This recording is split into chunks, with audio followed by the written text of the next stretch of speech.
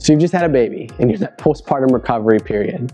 Now, for most women, it's that 6-week mark where the doctor clears them and they're ready to go back to activity. But what about that 6 weeks prior? And what means that you can go back to activity at that magical 6-week mark?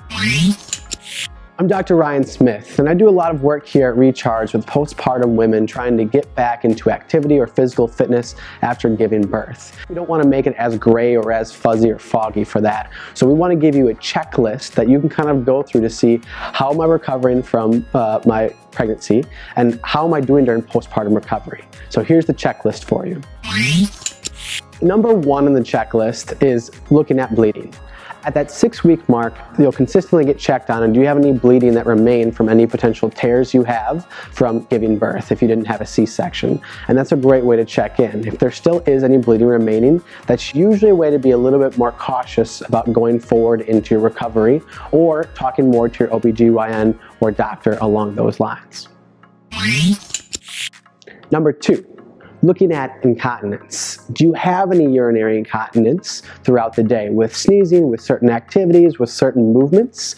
Or are you able to slowly see that you're having a stronger ability to be able to hold on to those moments when you're sneezing or moving and are having a greater control of that? If you are, you know that you're moving and progressing and healing appropriately towards that. If not, it's a great conversation to begin with your local internal physical therapist or your OBGYN.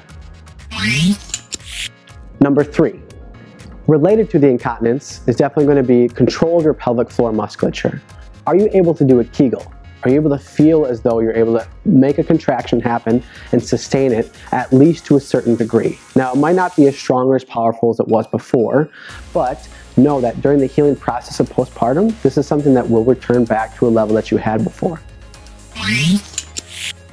Number 4. Diastasis recti and your abdominal wall. Now, regardless of the width of what your diastasis recti might be, it's more along the lines of how do you feel with your core and abdominal musculature? Are you able to get up and out of bed? Are you able to go upstairs or get into a slight squat position without feeling this sort of void or discomfort there? And if so, you're able to get back into activity a little bit better. Number 5, last but not least, in your return to activity, are you experiencing any hip or back pain? Now, this might seem obvious, but for a lot of women, they're just told that pain is a normal part of the process. But if it's occurring with movements or you're consistently getting it in a regular pattern, know that you can go to your internal physical therapist or physical therapist or even talk to your OBGYN about why you're still having this pain postpartum. And don't want to go by the wayside of it's just part of the postpartum recovery. There are lots of things we can do in terms of your capacity and strength training to get you back. So to summarize for you, 5 things you can look at in your checklist. Number 1, do you still have any bleeding from recovering? Number 2, do you have any urinary or fecal incontinence that are going on? Number 3, related to that, do you have control over a Kegel or your pelvic floor musculature to at least an extent within the recovery period? Number 4, how is your diastasis recti? But more importantly, how do you feel in the overall control of your abdominal musculature and making sure it doesn't feel quite like a void and that you have some sort of strength there to do your daily movements? And last but not least, number 5, do you have any hip or low back pain or other related aches and pains that we might be able to work on both from a rehabilitation standpoint before we get you back to moving? So if you're looking to get back into fitness, looking to get back into moving confidently, look at those 5 things to kind of guide you in the right direction.